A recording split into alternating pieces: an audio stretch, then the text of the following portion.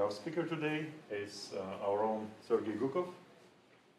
So Sergei is a professor of physics and mathematics here since 2005. And he got his bachelor's degree in Moscow Institute of Physics and Technology, a renowned place, in 97. And then he got his PhD from Princeton. His advisor was Edward Witten. I actually met Sergei about that time. So I met him first at the summer school in Khargez. That's during the time when NATO still had no more serious business than funding summer schools on theoretical physics. So now they have other fish to fry. So he came here at Caltech. He was a Clay Fellow after he got his PhD and came to Caltech. After a brief stint in Santa Barbara, he returned to Caltech and been here since 2007. He's also a visiting chair at ICTP, Mariam Mirzakhani visiting chair, and also MacArthur Professor of Theoretical Physics and Mathematics. And today he's going to tell us about machine learning and knots. And thank you for making the title so simple I can remember. Well, thank you. Thank you, Anton, for a kind introduction.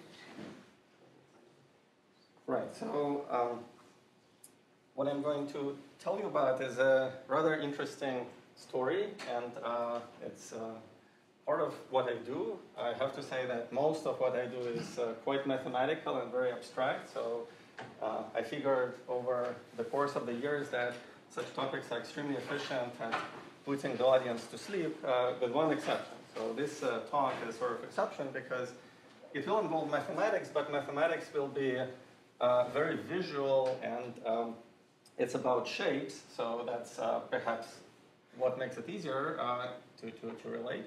And it also will involve machine learning and AI, and because computers are now everywhere and AI is revolutionizing many domains of our life and science, that's also perhaps what makes this particular topic relatable.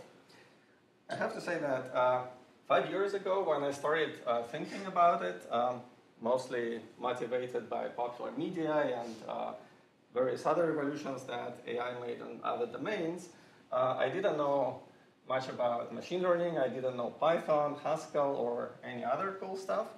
And I was just curious whether machine learning can help in theoretical domains. So of course, AI helps a lot with data-intensive branches of even fundamental science. It's being used quite heavily in experimental physics, where we have a lot of data. It's being used in observational cosmology, other domains. But my question was, what about something very theoretical, very mathematical, where usual logical arguments are not so long? We even talk about back-of-the-envelope calculations, or ideas are in some sense more important. Can it really be helpful in theoretical and mathematical areas? So that was the question I was trying to ask back then, and I have to admit I was very skeptical. I thought that I'll invest some time to prove to myself that, yes, I don't need to learn more about it. So, of course, I proved myself to be wrong on that part. So I'll try to tell you two stories. One which involves rather fundamental problems of completely theoretical mathematical nature that, for instance, describe braiding of anyons. So that's one connection for incarnation in theoretical physics. And on the other side of the spectrum, it will be another story about language processing in machine learning. I'll try to make this talk, since I'm fairly recent to the subject, so I remember how it feels not knowing many of the AI concepts myself, so I'll try to make it very accessible. So if you didn't have any experience with machine learning, hopefully I'll pitch it at the right level so that you feel comfortable. So it can be basically introduction through particular class of problems that we'll try to approach. But I also hope that even experts, some of you either here or on Zoom, who worked with various machine learning applications and know a lot, will also benefit in one way or another, because especially toward the end of the talk, we'll discuss various interesting architectures, so there'll be hopefully something to learn. And if anything, hopefully it will be just entertaining. So while I'm describing this kind of my motivation and how I got into this, many of you probably already read this on the first slide. So this is a conversation which happened between a human and a computer back in 1971. It was one of the early AI systems that learned how to talk, and as you can see, the conversation is pretty meaningful. So a person is asking questions whether one pyramid can support another, and the computer is answering. Actually, it's within certain framework of concepts, but it's a very meaningful conversation, not so bad at all. And this was, let's see.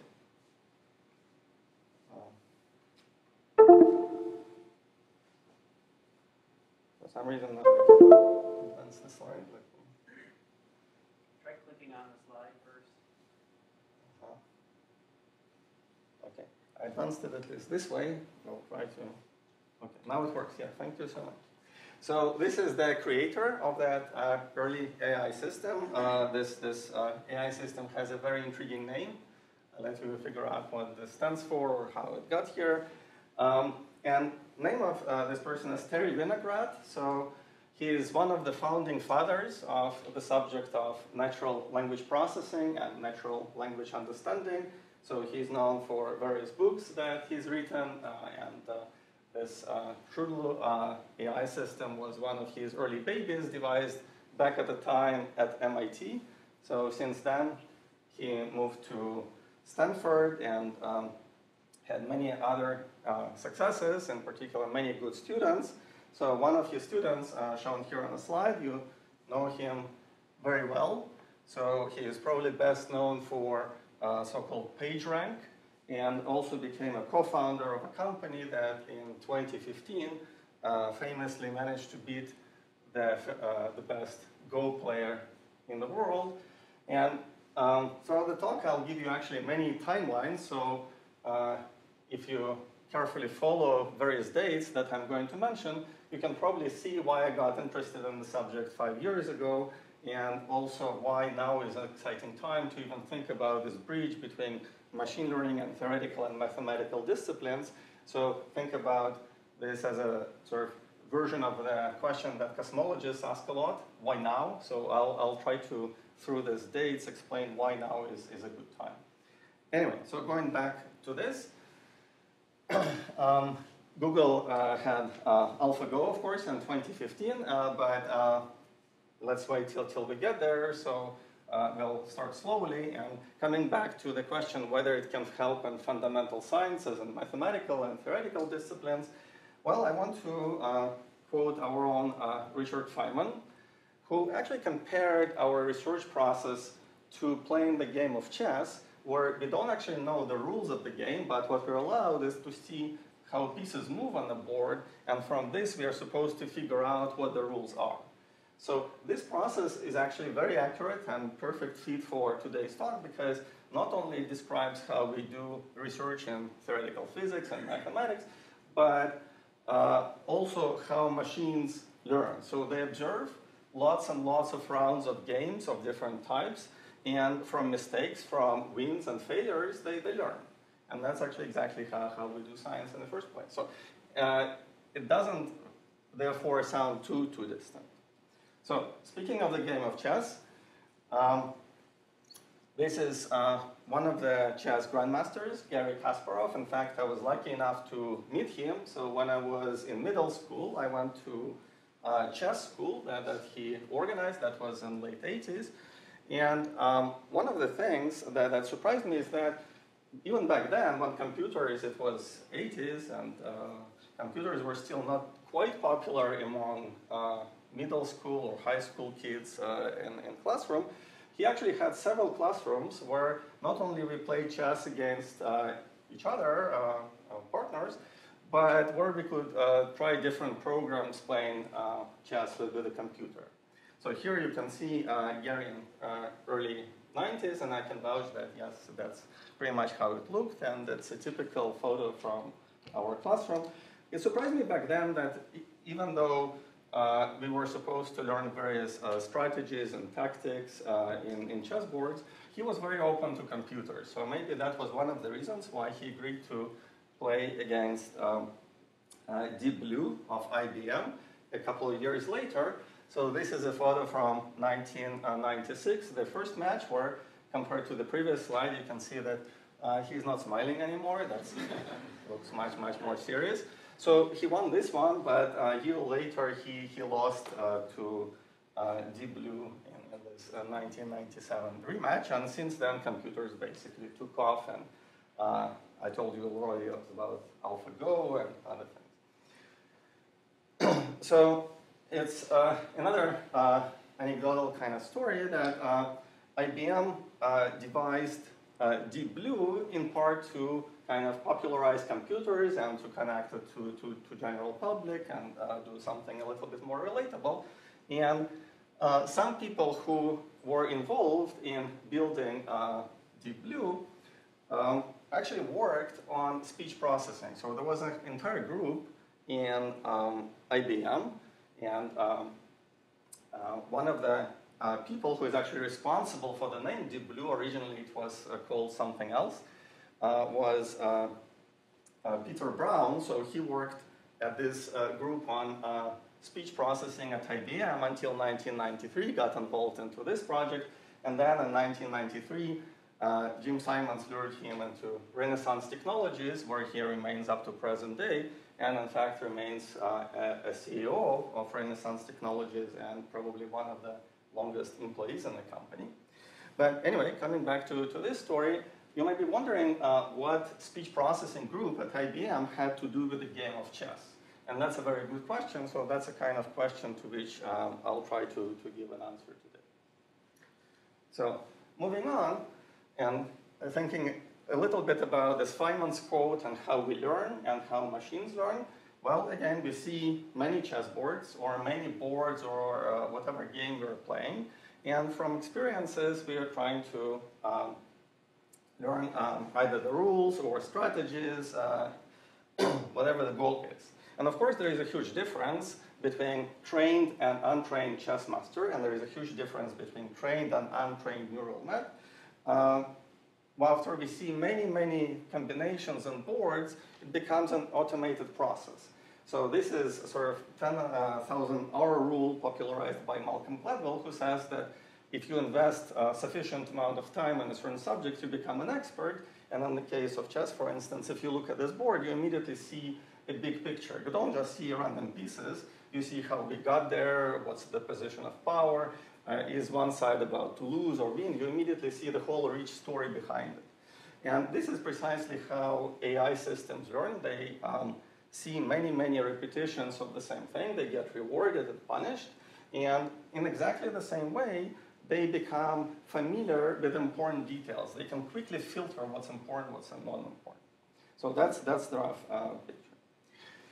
So today I'll invite you to play a very simple game. Again, I chose particular kind of game because it's easy to visualize, easy to explain, which has to do with braiding or also knot theory. So basically, I invite you to play a game where by looking at the picture of this looped string called a knot, we have to tell whether it's knotted or unknotted. So in other words, whether by moving this pieces of the strand without cutting them, we can reduce the diagram to a simple circle like this. So that's basically the question. So it's a decision problem. It's a yes or no question. And it looks very simple, so that's the game that we'll start playing, and there are many variants I'll mention to you in a bit. But maybe first, can I see a show of hands who thinks that this diagram is non-trivially knotted? How about who thinks it's unknotted? Okay, some opinions are split, very good. This is a slightly more complicated, so it was knotted. So it was knotted, you guys were right, or at least half of you. And then this is a slightly more complicated one. This has 3 crossings. Who thinks this is knotted? Who thinks it's unknotted? Okay, you guys are right, so very good. At least those of you saying it's unknotted, it is. But you see the point. It gets progressively harder and more complicated. So This game looks pretty silly. It's almost like child's play, and I didn't have to go through very complicated mathematical definitions to introduce the game. That's part of the reason for choosing this kind of visual and simple topic.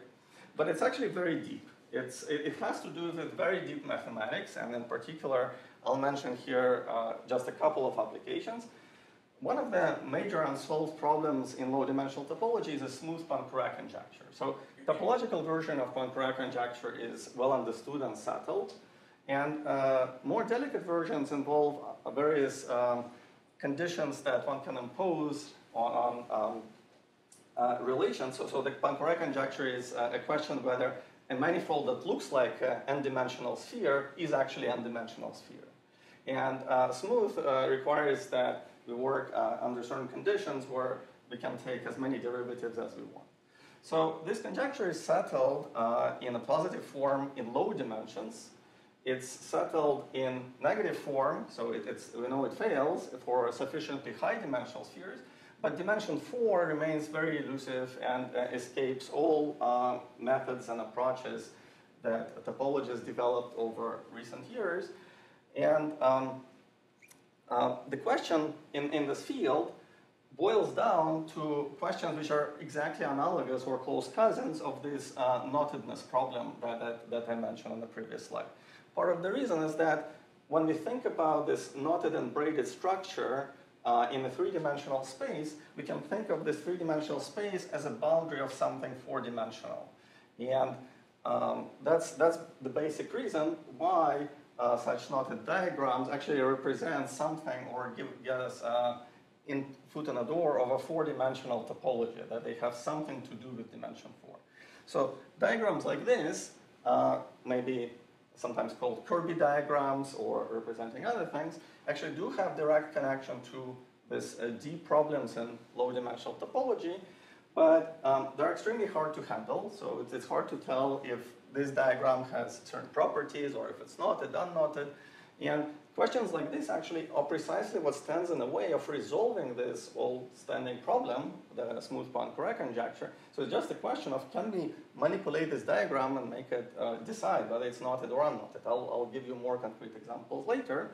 This one comes from a paper of Mike Friedman and collaborators from about 10 years ago, where being exhausted in trying all kinds of theoretical methods that mathematicians and theoretical physicists tried, they decided to work with computers. So this title of the paper is Man and Machine, thinking about this long, important problem. Here they used classical computers. In a sense, there is no machine learning, no AI, but the need for computers was precisely to help, to aid deciding problems like what we're facing here.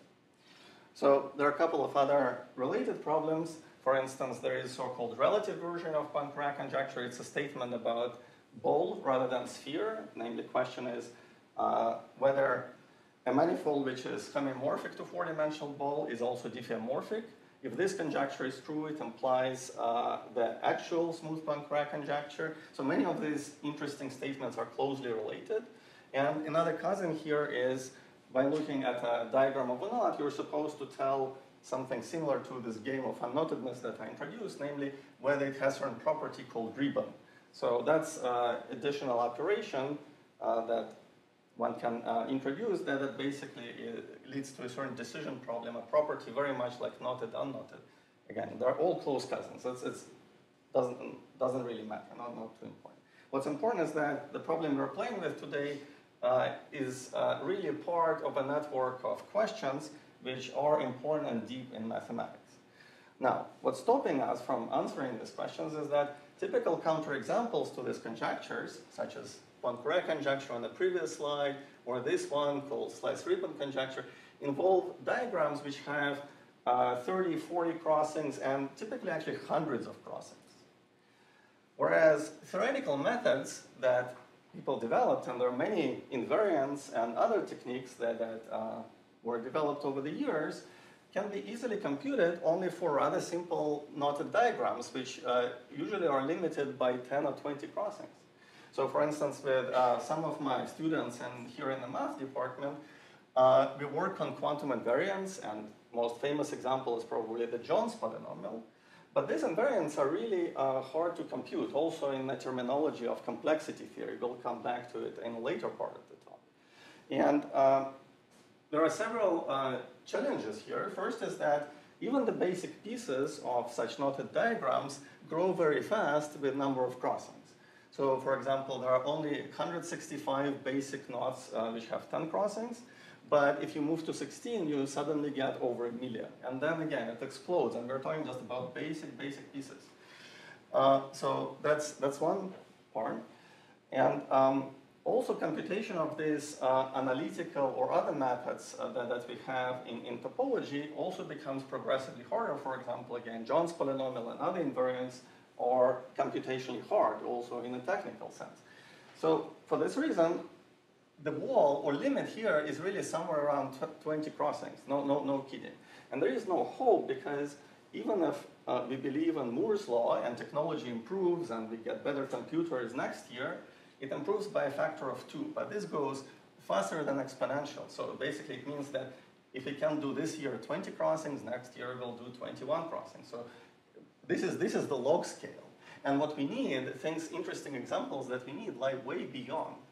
So until so far, we really had no way to tackle examples like this. So they were basically approached one by one by experts who can, on a paper, handle these manipulations and see something, and that's extremely difficult. There are basically a couple of experts in the world who could do it, and that's of course not great state of affairs. So we want to approach this no man's land and go even further, where we can easily handle, say, hundreds of crossings of such diagrams to answer these fundamental questions and fundamental puzzles.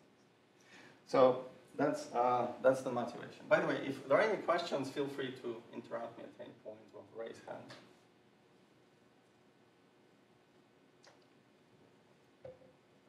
Now, back to machine learning. It works really well when you have many configurations. One configuration space is huge, but the space of actions is very small.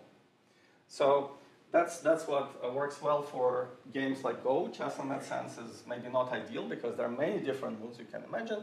But this problem that I mentioned is a perfect game, because there are many knotted diagrams that can be related by only 3 basic moves. So in this game, there are only 3 moves we have to input for a machine. And every diagram which can be transformed into another by this equivalence relation can be transformed by one of these 3 moves called Reidemeister moves. So what we're talking is about huge space of possibilities, but only 3 basic moves in the game. So it sounds perfect. It sounds ideal for the machine. So therefore, the question becomes, okay, how do we play this game? And of course, in machine learning, one of the most important questions in practical sense when you approach a problem is data representation, how we want to encode data. So one way to encode a knot, such a knotted diagram, is just to present computer with a picture. That's one obvious way. It's actually not so bad, but it's also not very good, because there is a lot of empty space in between of where the crossings happen. And if one makes a mistake in a single pixel, that's probably very bad, especially since we're trying to disentangle this braiding or topological properties. So it doesn't sound too good. But then there is another way, which is much better. Encode the data of these knots in terms of so-called braids, which are shown on the left part of the slide. And given every such braiding on the left, one can produce a knot by simply closing the strands in a circular fashion. So this way we reduce question about this knots to a question about braids. So this is the same as braiding of anyons that I mentioned earlier. And here again, there are only few basic rules. This is very simple structure in the sense that I can tell you very quickly what it is.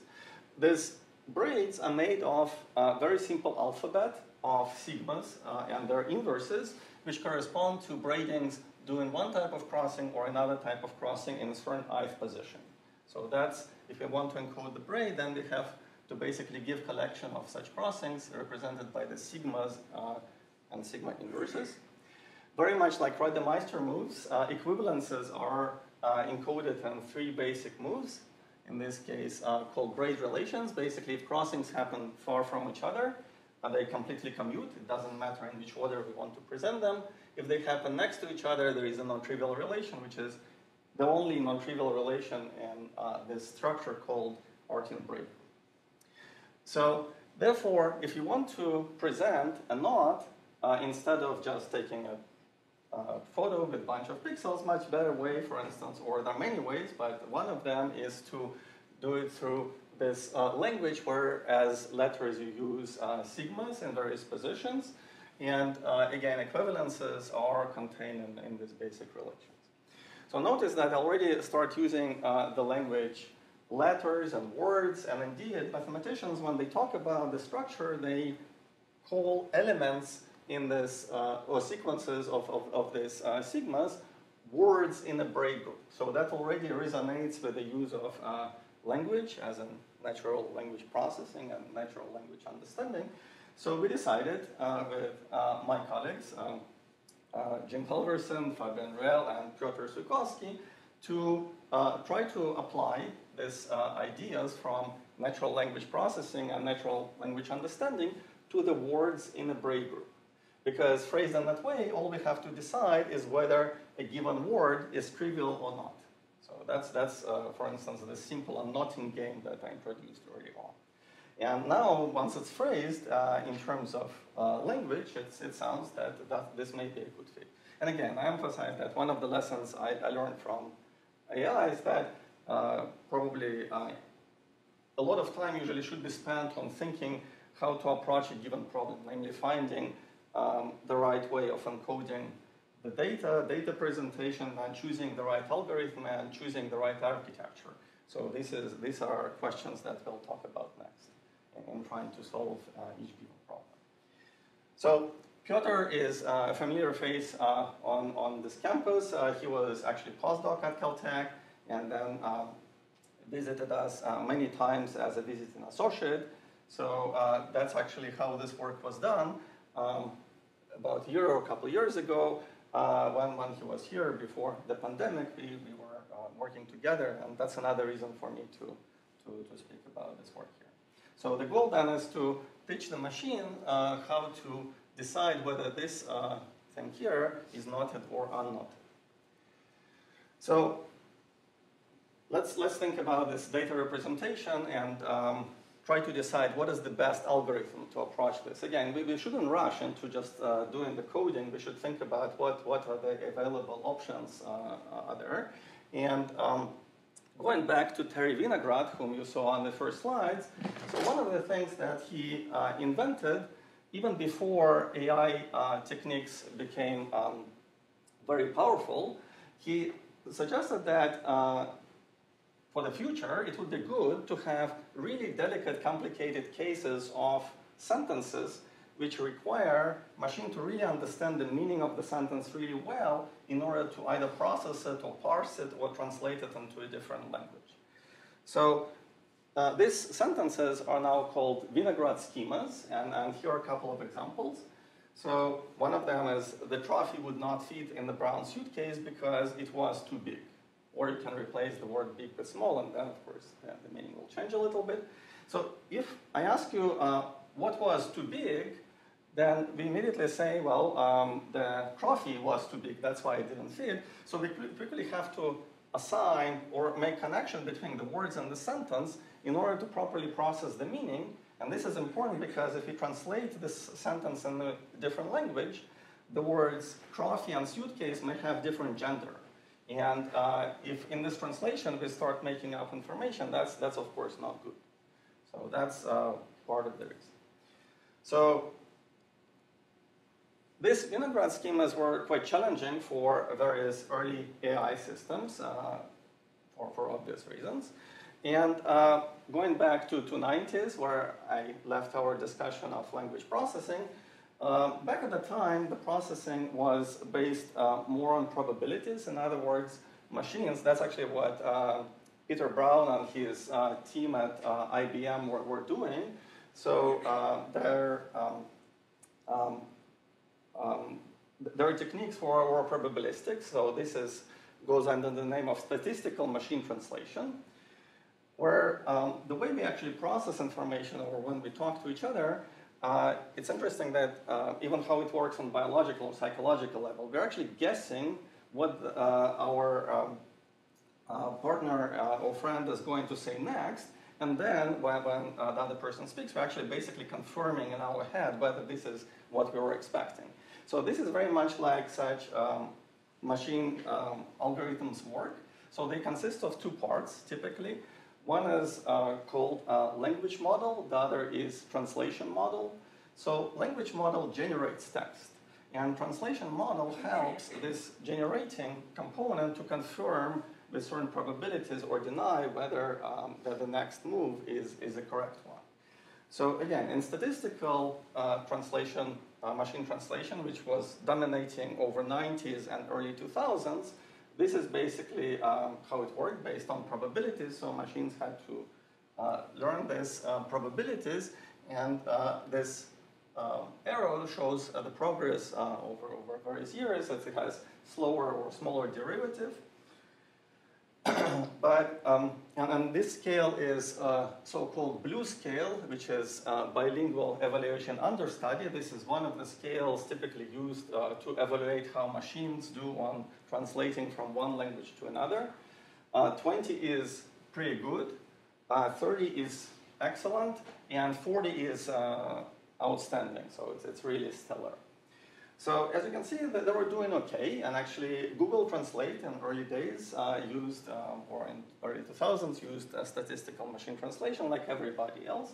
But then something happens around 2014, 2015. In 2014, neural machine translation started growing very fast, and by 2016, Google Translate already changed its system from statistical to neural. So that's where AI comes to the scene, and I'll try to give you a hint why this happened, what kind of development was involved. And again, if you keep track of the timeline, see we're again approaching this mark of roughly 2015. So some of the early, this is actually quite good, successful architecture that was used for neural machine translation. It's called sequence to sequence, because if you're given a sentence in one language and your job is to translate it into another language, you can actually mimic what I described in words, where when we listen to our conversation partner, we're trying to guess and correct our expectations as we go. So it's very sequential. So we go through each word in a sequence and translate that word. And that's exactly what this architecture is doing. It consists, again, of two parts, which are analogous to the two parts in statistical machine translation that I mentioned a moment ago. So instead of language model and translation model, they're called encoder and decoder. And here is a realization of this architecture in fairly basic neural nets or layers called recurrent neural nets, RNNs. So each of these nodes corresponds to RNN. It's doing encoding, and then meaning vector is passed to the second component, and then it does decoding in a similar sequential layer. So those of you who speak German can quickly detect that this is not perfect. So this is an actual example, for instance. The input sentence is, you asked us to call you back after last Friday, and what comes out is, wir hoffen jedoch, dass sie bei ihrer Reiseplanung weiterhilft. So there is no Friday in this translation. What it says is that, however, we hope that this will help you with your travel plans. So that's roughly meaning of this sentence. So this is an honest mistake that the machine made based on seeing lots of other chessboards, lots of other examples, now in the case of translation. And it did make some connection. Connection is not horrible, but it's not good. And the reason this thing happens, and there are many other examples, that's, for example, now it's harder to see them because, again, machine translation gets better and better, but say 5 years ago, this was fairly common. If you just feed sequence, and there are some sequence-to-sequence connections, that's how they work. And there are several reasons for this. So without going to too technical details, it's actually hard for a machine, especially in the sequence-to-sequence, to keep the meaning over a broad range of words or letters over a longer part of the text. So long-range dependence has become hard, in part because we're doing it in sequence. And once you made a step, it's actually hard to go back. So there are so-called long short-term memory units, which were introduced in the late 90s. They help with this problem, but not by much. So another thing is that in machine learning, many neural nets are based on various versions of gradient descent or ascent. And once you have something long, something big and complicated, you're composing activation functions. And these are like sigmoids or ReLUs or other things. And they lead to vanishing gradients. So once you have many layers, they lead effectively to small gradients, and that becomes hard for a machine. So then there are several other things that make it difficult, and the question is, how do we go beyond so we can actually make qualitative progress beyond this example? Well, this part of progress came from computer vision, also in 2014, and then by 2015 made it to machine translation. It's called attention mechanism. So this is an additional component, an additional type of layer in neural net, which keeps track of correlation between a sentence in itself or a sentence in one language and sentence in another language. So this is basically encoding the context. And that helps a lot with all of these problems that I mentioned a moment ago. So its key component is so-called relevance or attention metrics, which is some dot product of encoder and decoder information. And it's usually represented either like this in the form of heat map, which tells us which word in one language may be most relevant to the word in another language, or sometimes in a form of self-attention, when you, on both scales, you can imagine the same sentence, but then it basically tries to make connections, such as in this sentence here, the animal didn't cross the street because it was too tired. So if I ask you who was tired and what does word eat refer to, then you see much stronger neural net or weight here connecting it to animal. Another version of the sentence would be the animal didn't cross the street because it was too wide. And in that case, connection would be between word eat and a street. It's the street which was too wide. So these are typical examples, and such attention layers are extremely good in keeping this information. So here is the next step, the progress.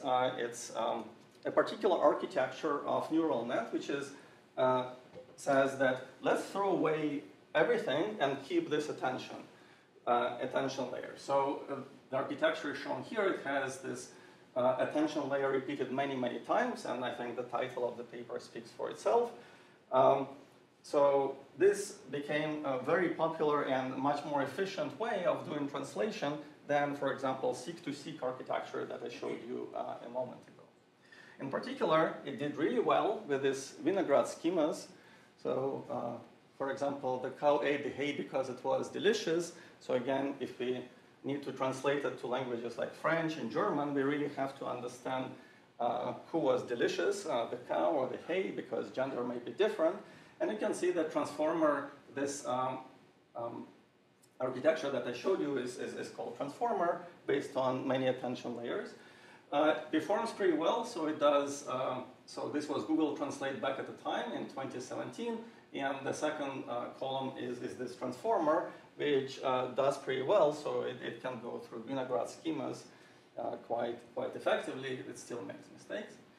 So it's very multi-purpose type of architecture. It's actually, this transformer is good with many, many different tasks.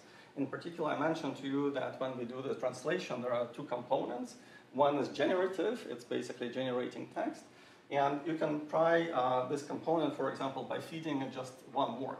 So what Lukas Kaiser illustrated in his nice lectures, which I encourage you to listen to, in 2017, is that if you feed the transformer, the word transformer, and ask to generate Wikipedia article, then it produces a very believable Wikipedia article. So sometimes Transformer becomes a book, sometimes it becomes a rock band, as in this example. And it's actually quite nice. I mean, it has all kinds of details and turns and twists. It, for example, knows that bands dissolve at some point, and there is some drama associated to it. So it's actually almost like realistic Wikipedia article, but of course this band doesn't exist. Anyway, so we're not done yet.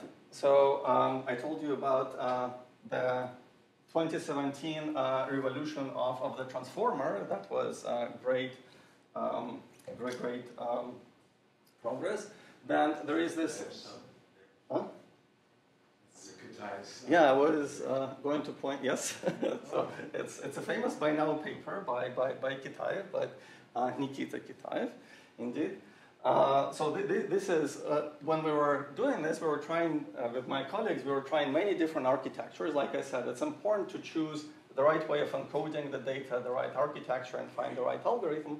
So in particular, we went through many of these, and I'm reviewing for you some of the prominent examples.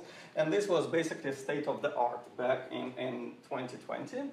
So it's called Reformer, as the title of the paper says. It's efficient transformer, and it optimizes already fantastic machine. So in the world of neural translation, the transformer was already like a Ferrari, so this does even better, so I don't know what to compare it to.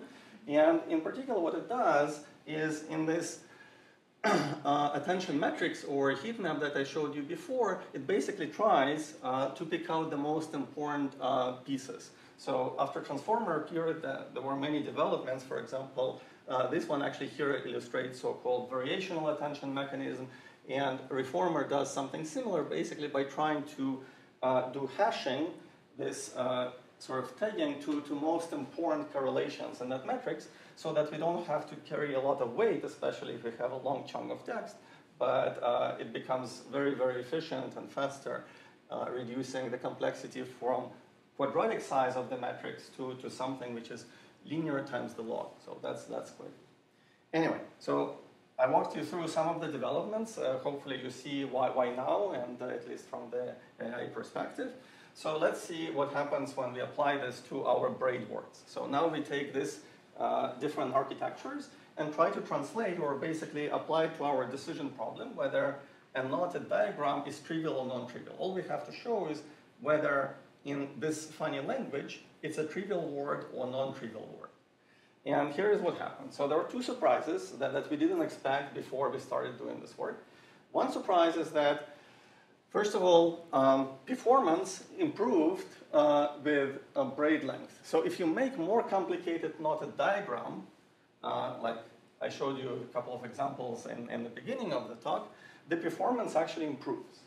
So different colors represent different number of crossings, roughly speaking.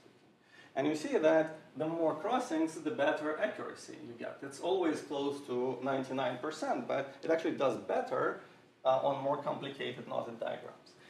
I don't think we understand fully why this happens. We try to give several reasons in the paper, and we explore this a little bit, but not fully. And one reason perhaps is that just like playing stronger opponent teaches you how to be a better chess player, in the same way, trying more complicated knotted diagrams with hundreds of crossings actually teaches neural net how to be a better chess player in this world and doing translation. So this was one surprise. So you have a very complicated knot. Okay. Couldn't you learn the same thing from a large number of simpler knots? And does it learn on each example knot, or is it just taking one big knot and learning on that? No, it learns on, it's important that it learns on many different kinds of knots. So that's a very good question. So you show machine thousands, in fact, in practice, millions of different knots. You generate them, so there are some knots, some unknots, and it should learn how to differentiate them very accurately. And then you save some small fraction of that million for testing. So that's this data of testing. So there are many different knots and unknots, and it's important that they generate it in different ways, so there are no biases It's a separate analysis of how the statistics is done. And then, yeah, you basically ask to test. And after we did the learning part, this is the championship, basically, for Grandmaster. We did practice at home, so then now we come and ask it to differentiate these test examples, for instance. Does that make sense? Yeah, although it makes it very surprising that it would be better at the complicated, not after the learning. But there are no nodes that you can use to learn, right? That's perhaps. I think there are a lot of easy cases, right? There are some hard cases. And those are the ones that can't. Yeah, actually, that's another good question. So this goes into the details of braiding and knottedness. So even before computers got in a game, so human, noticed that they couldn't penetrate beyond 20-something crossings. But they noticed that around 20 crossings, there are some very complicated, for some reason, knotted-looking diagrams, which are actually hard unknots. So that you have to increase number of crossings to something like 30 or 40 before you can reduce it back. So such classes in mathematics and pure math are completely not understood. In fact, many topologists probably don't even know about them. And this, of course, happens here a lot. So the landscape of knots is very non-homogeneous for some reason. So your question is basically about that, and that's another thing you can now try to probe with the machine. So indeed, it learns very different strategies, which is, again, if it can learn how to play game of chess, is not too surprising, because in game of chess, there are so many different combinations and openings, and we have to learn all of them to play it really well, with a success rate of 99%. So yeah, there are some easy ones, and there are some really hard ones. And it has to be an expert in everything. So that's why it's important to choose the right algorithm, the right architecture to do it well. So that was one surprise, and indeed I completely agree that it is surprising, at least somewhat. But another surprise was that I walked you through 5 different architectures of these machine translation techniques, and they are not needed. Even the most basic neural net, called a feed-forward neural network, performs just as well. Maybe a little worse than what I showed you here, this fancy reformer, but it does pretty well too. So what we learn here is that this unknotting problem is actually easy for a machine. So what does it mean? Well, how about we look into complexity of this problem, and actually it has been looked at.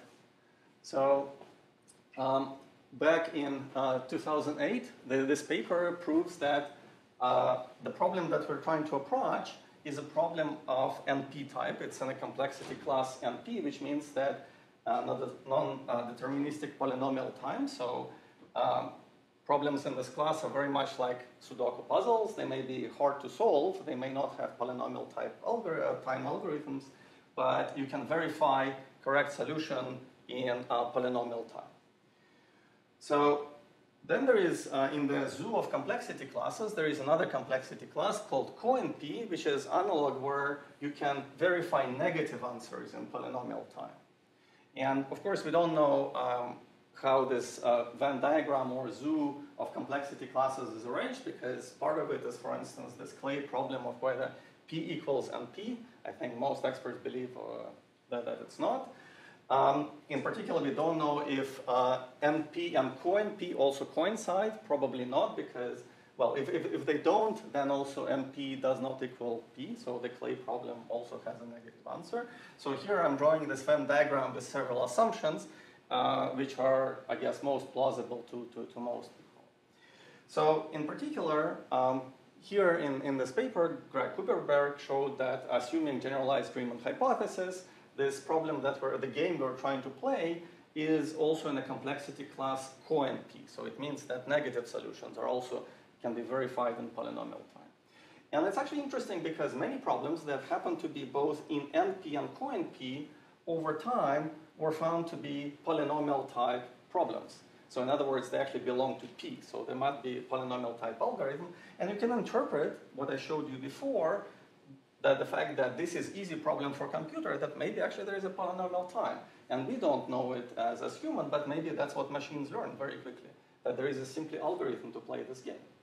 Well, I have to point out that some problems that happen to be at the intersection of NP and CoNP are actually hard. For example, deciding whether an integer is a product of two primes has this property and is believed to be a hard problem.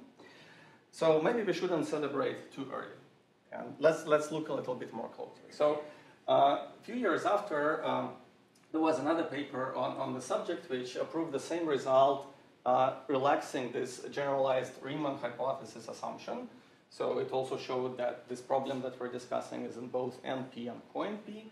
And here there is this amusing corollary which says that if it's NP complete, that NP equals coNP. Like I say, we don't know if these two classes coincide. Generally, they are believed not to be the same. And if that's the case, then again, Clay problem also has a negative answer, namely that P does not equal NP. So the title of this paper speaks loud and clear. Like I said, we shouldn't celebrate too early, declaring that this seems like an easy problem, because if you impose any constraint, for example, that machine has to learn whether it's not or are not with imposing upper limit, for example, of number of moves, it immediately becomes NP hard. So therefore, it's actually probably at the upper range of complexity in this NP and coNP, and may not be at all in polynomial time. So finally, I want to mention that I already mentioned earlier that traditional approaches in mathematics to these sort of problems involve various invariants, which is another component in my life. And again, the students, we devise new invariants and so on. And I already mentioned that they're extremely hard to compute. So this is a typical version of such invariant, or in fact, a question from which you can produce many different invariants. And here it's being shown that it's in a fairly esoteric complexity class, or simultaneously short P-complete. This is a class which is pretty hard, and it's instead of yes or no type questions, it's asking about how many solutions you have. For example, many graph problems about perfect matchings or colorings turn out to be in this complexity class. So this development from the complexity theory point of view shows that the problem we're trying to attack may be simple, we don't know, but it also may be very complicated. So there is no clear message here yet. So in the remaining couple of minutes, I want to show you a different type of AI approach. So previously we were trying to play this game so that machine can predict, basically focus on a decision problem, yes or no. And it does it pretty well, so the graphs with 99% accuracy were showing that. But you can also ask machine to actually play the game of chess, namely to perform the moves, to show us not only yes or no, but how to reduce it to trivial diagram or answer this problem and actually produce various moves. So there are, again, different algorithms to do it. So one simple is just try to do random things. And again, if computer is fast enough, for example, Deep Blue was able to perform 200 million operations or chessboards per second. So then it can probably find some solution just by trying things at random. So this is the random walker. It's RW and it's a green set of dots. This is a diagram of accuracy versus complexity, how many crossings you have. And as you can see, it quickly goes down. So that's not very good. So then there are various other algorithms. For example, there is this A3C. This is asynchronous advantage actor critic algorithm. It does pretty well, but it also goes down. And then there is a blue one, which is an algorithm called trust region policy optimization, which does really well. So you can see that just as before, for whatever reason, this likes to play this game. In other words, you give it more complicated opponent, and it performs pretty well. So accuracy goes up as complexity or number of crossings also increases. So what is this algorithm? Again, in machine learning, most basic architectures and layers are based on various versions of gradient descent or gradient ascent, as this left picture illustrates. We want to go up, so we basically try to find some function, and according to this function, we try to perform this gradient ascent or descent. So the danger of this is that if landscape of configurations or possibilities is not very smooth or even, you may perform a step in the right direction, but then if step is too big, you may fall and never recover. So that's pretty bad. So instead, this trust region policy optimization does the following. It draws a region around a given state and then optimizes within that region. So that way you guarantee to never perform such a dangerous fall of the cliff, and you improve gradually and steadily, but it's a constant improvement. So that's this TRPO algorithm. That's the basic idea. And here is another graph of how many actions does this algorithm perform on various knots and braids of different number of crossings. You can see same message that as braid length increases, so if you have more and more crossings, then actually its number of operations that it performs to reduce it to trivial braid, in case if it's possible, stays more or less constant. So, or it grows here in a little bit, you can see, but that's of course expected because if you have more sites, then of course you should have more operations, but they're exactly the same order of magnitude, roughly speaking, whereas these other two guys go way up. So the message for me from all of this was that it's a lot of fun, and you can connect completely different problems and completely different fields by digging far enough. For instance, trying to understand how machines can translate text from one language to another language or parse text happen to be perfectly suited for questions such as these knotted problems, which have deep connections to topology, Poincare conjecture, and various other conjectures that we simply could not access until recently by any traditional means. So this was really, really hard. And I don't want to advertise this, that machines, of course, can do this much better than us. It's important, and hopefully this talk was also illustrating the point that we are, as humans, are needed to do a lot of thinking. So I actually learned by working in this field that compared to, say, research in theoretical physics, dynamics here of a project is a bit different in the sense that you spend a fair part of the time, maybe more than 50 or even 70%, thinking about how to approach the problem in the right way. Namely, all these questions about choosing the right way of encoding the data representation, choosing the right algorithm, and then choosing the right architecture are essential to doing it in the right way and improving the performance in the end. So in that sense, computers won't replace us, but it's a lot of fun to cross these bridges between different domains. So thank you for your attention.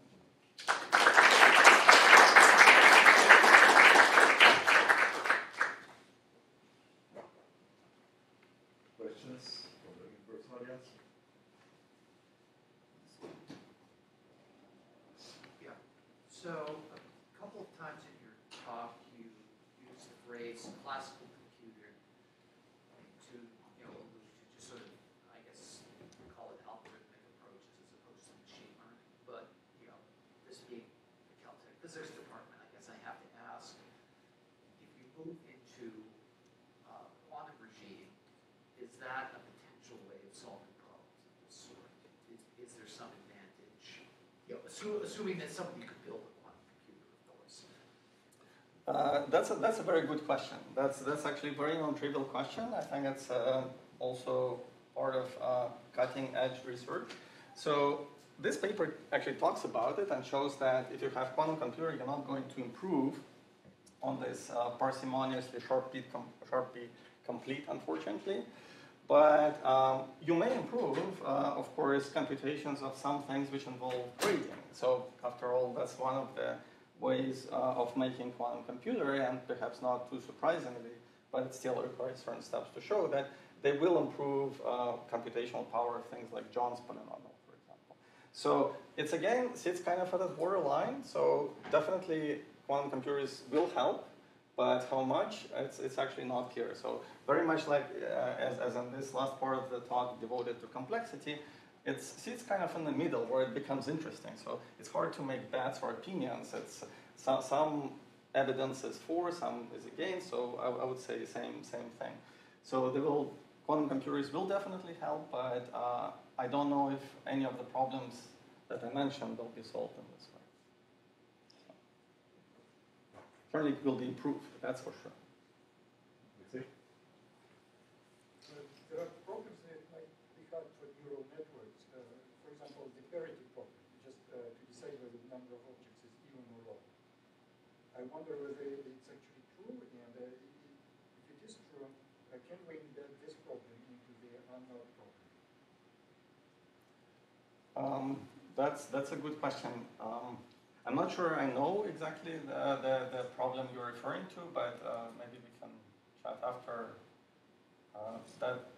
That would be good if there are connections. Yeah. I don't know. That's a very good question. Do you know if there's been work on trying to learn other invariants using kind of machine learning? Yes, there has. So I probably should have said in the very beginning when I was giving this introductory remarks that 5 years ago when we started doing this, this was completely uncharted territory, more or less. Trying to bridge this very abstract mathematical questions with machine learning, and many colleagues would be reasonably skeptical. So over the past 5 years, a lot has happened, and now I feel comfortable giving this talk. I wouldn't be comfortable giving this talk 5 years ago because, again, even perception in mathematical or physical community was very, very different. So indeed, this is now a fast-growing, exploding field, and some groups are specifically looking for invariance in this way.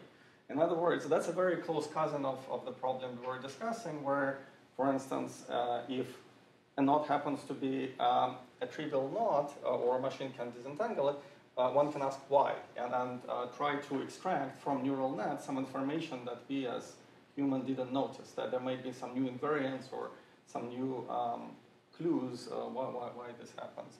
So this way, again, it's an ongoing process, but there are quite a few groups which are exploring new invariants in this way. It's a close cousin of this question.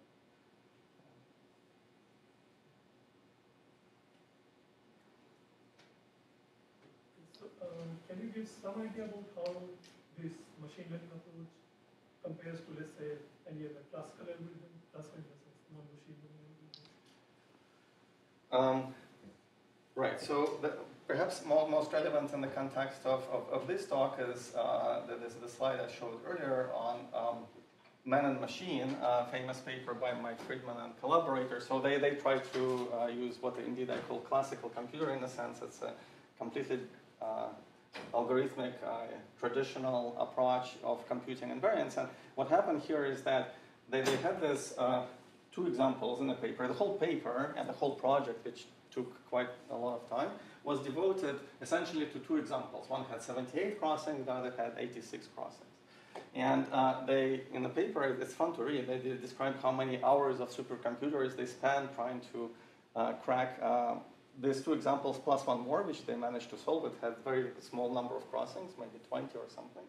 And this they didn't, so they didn't know. So they tried to compute various invariants, run out of memory and speed, and some of the invariants they were able to compute, some were not, so it was an open question. Luckily or unluckily, basically within a week after the paper appeared, so somebody managed to actually solve this problem and completely resolve it. So these are not potential counterexamples to SPC4 anymore. But this still is, so this was also published 10 years ago, even though it has a smaller number of crossings, this is not known. So this gives an idea of dynamics in such classical algorithmical calculations. It's pretty hard, and basically you manage, you work on one example for many, many months with many resources of supercomputers. Whereas AI simply outperforms any of this, I would say. So again, if we think about how to approach the problem in the right way, that's where most time goes. You can, with 100% probability, say that certain knot is knotted or unknotted by just presenting the actual moves. And this can now become a mathematical theorem, so there is nothing probabilistic about it anymore. And machine can handle it on a simple laptop. So I have here codes that can run maybe sometimes for hours, but we're talking about hours, not many months. And then we're doing many knots in these hours rather than just one. So it's that's roughly a measure of how performance compares. What are some of the practical applications of being able to solve a knot? Any practical applications? practical applications.